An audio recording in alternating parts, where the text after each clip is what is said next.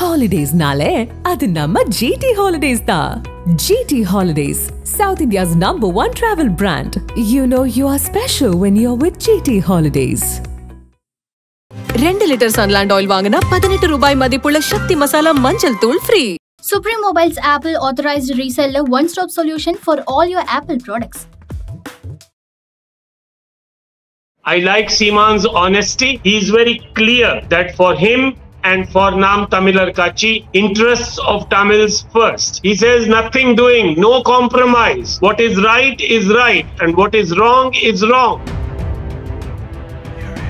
Let the people of Tamil Nadu decide whether they want Seeman or they want somebody else. Before Seeman, style of politics, everybody was complimenting each other. Now here is a person who catches the bulls by its horns. You quoted that DMK government is harassing and suppressing Seeman's, NTK's leader Seeman's. So why did you say that? He's a political leader. He should be allowed to function. Why do you need to keep on foisting so many FIRs against him? The common man in India or in Tamil Nadu does not like police people. They get scared. People need to understand as to why he fled from Punjab to Canada. We are being suppressed by asking us to accept whatever is the government policy. The government is not listening. Until the government listens, there will be more Hardeep Singh Nijjars. People who are raising voice against government, they are confessing them as a terrorist group. So what do you think about this? Muslim organizations are so fearful that they don't want to even talk. They are under the full atmosphere of the state. You ask for your rights, you are a terrorist. Sounds of the sound யாழ் கானம் நம்ம சந்தோஷ் நாராயணனோட நேரடி இசை நிகழ்ச்சி நம்ம முற்றவெளி மைதானம் யாழ்ப்பாணத்துல October 21 மாலை 4 மணிக்கு தொடங்குது. அபிஷியல் டிஜிட்டல் பார்ட்னர் ரெட் நூல். ரெட் நூல் நேயர்களுக்கு வணக்கம். நாம் தமிழர் கட்சியினுடைய ஒருங்கிணைப்பாளர் சீமான் அவர்கள் கடந்த முறை பிரஸ் மீட் கொடுக்கும்போது அவரோட ஒரு சிங் ஒருத்தர் நின்று பேசிட்டு இருந்தாரு. பஞ்சாபை சார்ந்த சிங் ஒருத்தர், ஜக்மோகன் சிங் அப்படின்னு சொல்லிட்டு நாம் தமிழர் கட்சிக்கான தன்னுடைய ஆதரவையும் தன்னுடைய நிலைப்பாடு என்ன அப்படிங்கிறதையும் திமுக குறித்தான ஒரு சில விமர்சனங்களையும் அவர் முன் வச்சிருந்தாரு. நாம் தமிழர் கட்சியின திமுகவினர் ஒடுக்குறாங்க அப்படின்ற மாதிரி. இன்னைக்கு அவர் தான் நம்ம கூட இருக்காரு. ஸோ அவர்கிட்ட பேசலாம் வாங்க. So how do you know about Seeman, sir?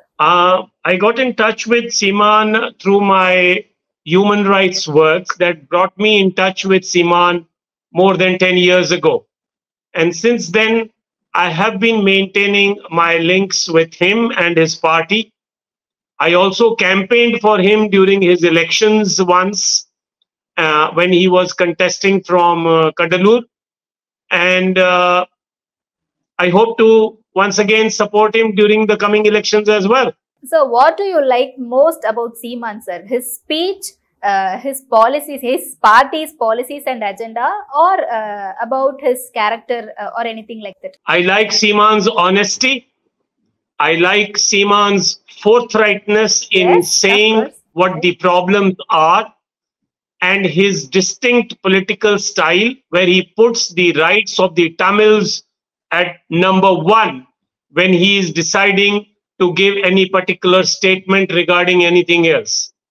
He does not show any signs of getting under pressure of anything. He is very clear that for him and for Nam Tamilar Kachi, Tamils first. Interests of Tamils first. So here in Punjab also, I am a strong believer.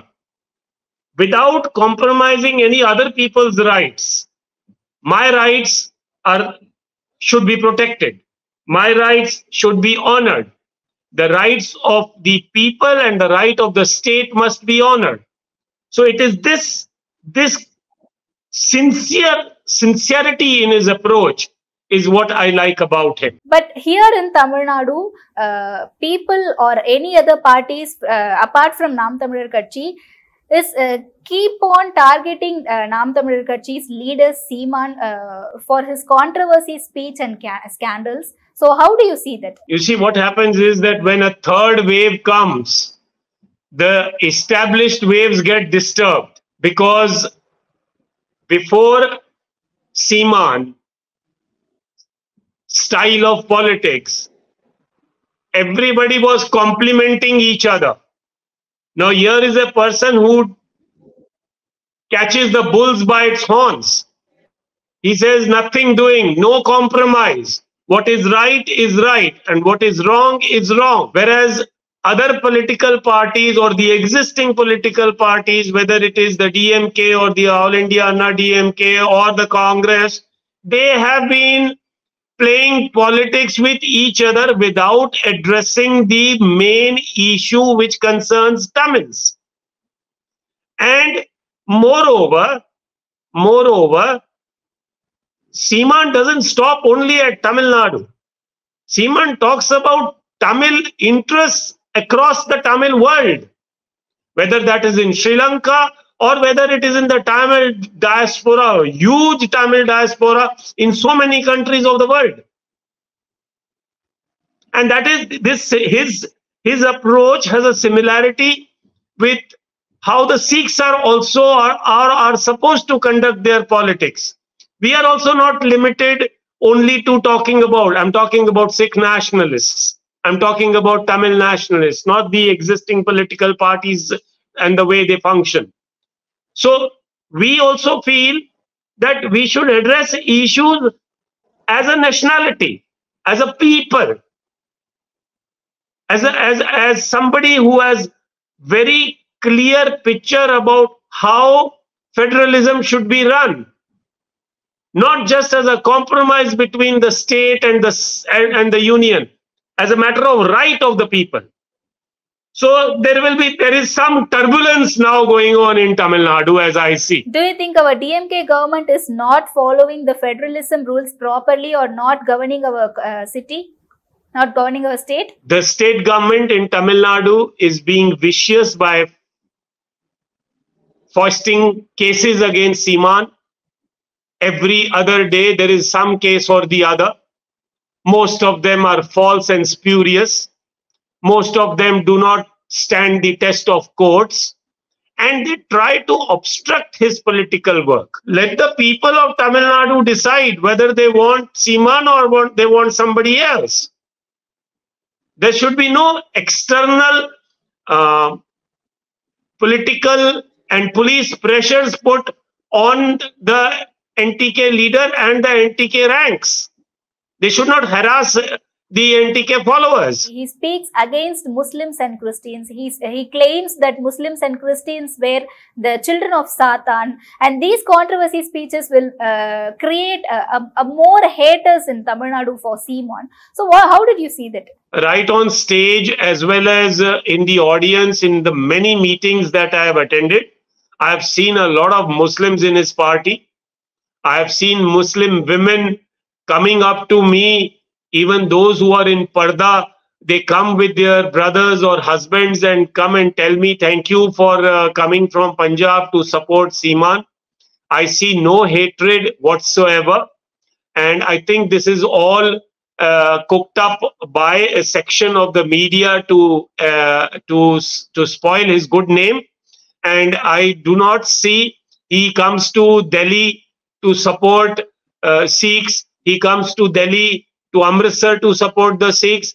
I see no reason. I see Seeman as a very noble human being, and there is absolutely no hatred against anybody. He has his own stand on political parties. He has his own stand on various developments that are taking place in the country, and he is entitled to that stand. There is absolutely no hatred, as far as I know, and I know it pretty well that there is no hatred whatsoever, and all this is once again a vicious campaign to give him a bad name. Tamil Nadu is governed majoritarily by the Dravidian parties, whether it is ADMK or DMK. So what do you think about Dravidian? Because Seeman is fully opposed to Dravidian, and he full supports to only Tamils and Tamil nationalism. So what do you think about it? What's your stand in it? I think that Nam Tamilar Kachi has a very clear picture about how they want to uphold the rights of their people, and whether the policies which are considered to be Dravidian, whether they are actually Dravidian or not is also in question. Whether the Dravidian politics is in the interest of the people of Tamil Nadu or not is also in question. So, and Seeman is following his own school of thought. So my view is this, that in a democracy, in an open democracy, everybody should be allowed to have his or her own say.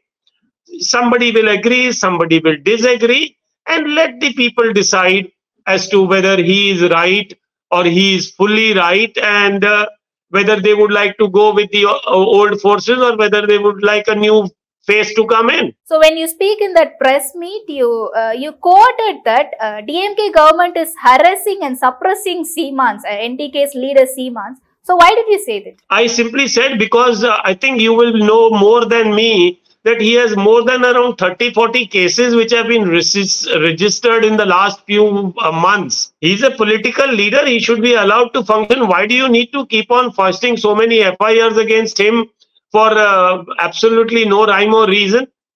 And wherever he conducts political meetings now, you deliberately to overawe the people.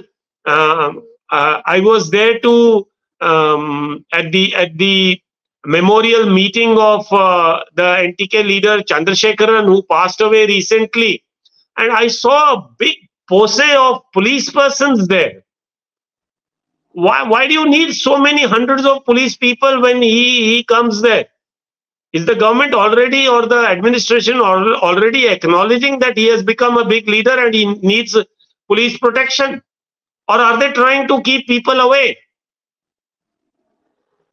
This is harassment by itself. The common man in India or in Tamil Nadu does not like police people. They get scared. So why are they doing this? I was at the meeting at the police station where you saw me speaking. I mean, can you imagine that the entire police station was, the way I would think that there were around more than 2,000 police people there.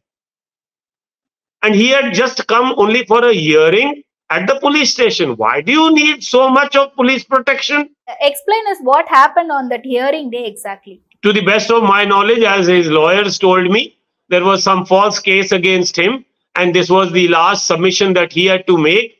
And now that that submission has been made, the police will file its report before the court, and the entire episode will get cancelled through with the quashing of the FIR in the High Court. We are seeing for a long time Sikhs here in India are not safe, or they are threatened by some other else. So what do you think about that? And in a recent days, we have hearing news about Hardeep Singh Nijjar in Canada. He was killed by, and he was killed by someone, and some allegations are surrounding that. So what do you think about this? What I want to say about this is what I want people in Tamil Nadu to understand, and India also to understand. The killing of an individual is itself very wrong. But more than that, people need to understand as to why he fled from Punjab to Canada. Why is he talking about Sikh rights? What is the question of Sikh rights today in Punjab, or in the world, or in India? And it is these questions which are not being addressed even today. We are being suppressed by asking us to accept whatever is the government policy on many things. And it is this suppression of rights which is creating discord between India and the Sikhs, and now between India and Canada. Canada is the second home of the Sikhs. Instead of talking about Canada supporting the Sikhs, India should be thinking as to what is the reason that the Sikhs in Canada are behaving like this? What should India do to bring about a resolution to the conflict between India and the Sikhs? Is there a conflict? India will say, no, there is no conflict. Everything is a law and order problem. The Indian approach is call the dog mad and then shoot him. Kill it. But do you think And that is why I think that Tamil Nadu is in a better position to understand this, because we have had the Sri Lankan situation, which was the Tamil situation in Sri Lanka. There also it was addressed only as a law and order problem, and it continues to be seen as a law and order problem even till today. And that is why, even though the struggle may look to be waned a bit, the main issue of Tamil rights still stands. So, but do you think our government will listen or hear to the crying of these people? Are they ready to I know hear? that the government is, that is my whole problem, that I'm saying that the government is not listening. The government is not listening. Until the government listens, there will be more Hardeep Singh Nijjars. There will be more people. Jagjit Singh Johal comes from Great Britain. He is in jail for the last 5 years, and his trial started only a few months ago, only because an international body took up the case with the government of India that, why are you not starting trial? 5 years without trial of a foreign citizen, just because he happens to be a Sikh. He may be a Sikh activist also. He was a Sikh human rights activist. If he's done wrong, please, continue the trial and then bring him to justice. But you can't hold on people, endlessly. That's not how justice works. And then if the Sikhs in Great Britain or in UK talk about his rights, you start calling them names. It doesn't work. I know you're very right. India is not listening. But if India wants to win over the Sikhs, if it wants to, we don't know whether they want it or not. Probably they just want to use the Sikhs as they have been used in the past, for political reasons, for electoral reasons. They want to cheat us. They want to deceive us. No, one thing people are getting confused in India is terrorism. Everyone is terrorism. They are confessing everyone is terrorism, whether it is a Muslim group, it is a Sikh group, something called Khalistan, and people who are raising voice against government, they are confessing them as a terrorist group. So what do you think about this? That is exactly what I said a few minutes ago. The problem with the approach of the government of India is this. You ask for your rights, you are a terrorist. If journalists are asking for their rights, they are terrorists today. Editors have been booked under UAPA. Muslim organizations are so fearful that they don't want to even talk. They are under the full fear atmosphere of the state, extending from Uttar Pradesh to Delhi to Bihar to other parts of the country. The Sikhs are getting straight into the focus because the Sikh diaspora is raising the demand for Sikh rights. And it is because of this demand that the government of India is in an unsettled position. And the stance of the government of India is where the basic problem is. If you are not with me, then you are a terrorist. Simple. We don't like you. You are a terrorist. If Kashmiri leaders talk about Kashmiri rights, they are terrorists. And there are thousands of terrorists now from Kashmir who are in UP prisons, in Delhi prisons, and elsewhere for years together. Nobody is even talking about them. So this approach by India needs to change. And unless that changes, I'm afraid that the core issues in respective areas will not be solved. Hope everything will be normal and all right soon. So thank you so much for your time. Holidays nale adu namma GT Holidays da. GT Holidays, South India's #1 travel brand.